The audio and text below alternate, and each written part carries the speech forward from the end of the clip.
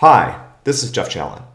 In this screencast, I want to show you how to address one of the common problems you have getting started on MP4.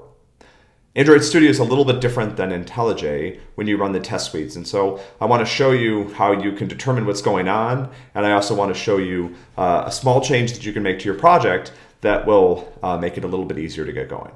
So I've got the MP4 starter code right here, and I'm going to go up here and I'm going to find this test tab that you would normally run, and this is an error that a lot of people have been seeing and have been confused about, where I see this cannot find class in class path, and it gives you the name of the class it's looking for.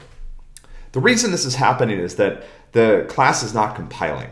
And so when the class doesn't compile, it doesn't get moved into the right location where the test suite can find it. But this error is confusing.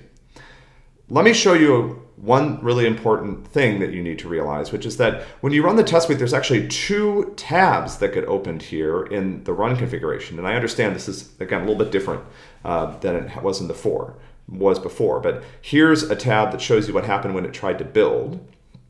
And then here's a tab that shows you the results from the test suite. And so if you just look at this, it can be very difficult to figure out what went wrong. But if we go over here, we get more information. So what this says is that I tried to run check style and there was a violation found. And this will, let's see, it doesn't look like it actually tells you, oh no, here it is. So I'm missing a java.comment and RGBA pixel. And so this gives me a sense of what I need to do to fix this. I'm going to go over here. It tells me what line it's on. I'll put in a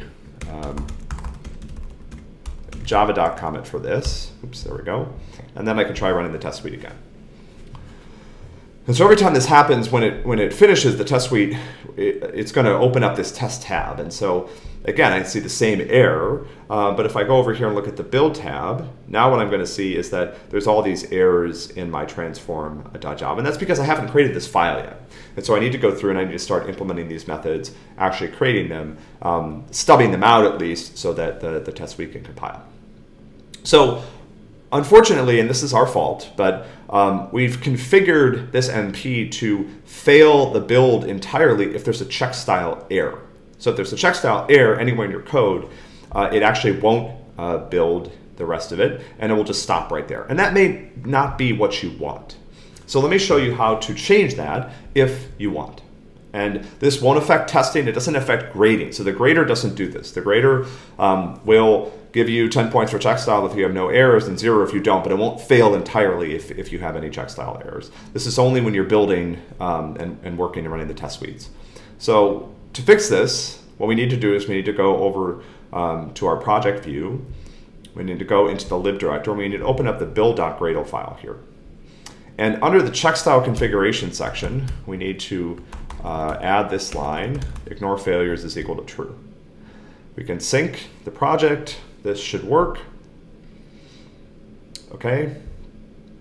And now what's going to happen, so let me show you what that changes. Again, this is totally safe to do. It's up to you whether or not you do this way. If you don't do it, just keep in mind that any check style problems in RGBA pixel or transform.test.java, warnings will cause the test suite to fail. But if you want to be able to continue running the test suites, even if you have some check style issues, this is what you need to do. And again, we should have shipped the MP this way, but this is a small change to make.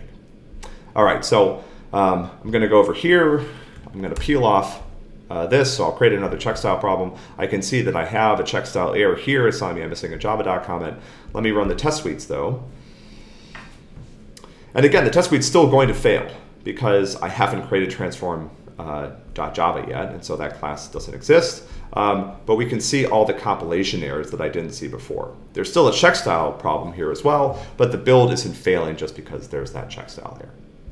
I'm going to make this change to the starter code today, and so if you clone the MP, from this point on, you will have this fix already. So if you open up your build.gradle file and you already see that ignore failures is true, just leave it alone. I'll make this fix for anybody who still hasn't started the MP. Please do start the MP. But this shows you sort of how to fix this if you're struggling with this error, and it also shows you how to get more information about what's going wrong. So just looking at this output from the test suite is not very helpful. You have to go over here, switch to this tab, and this will tell you exactly what's going wrong.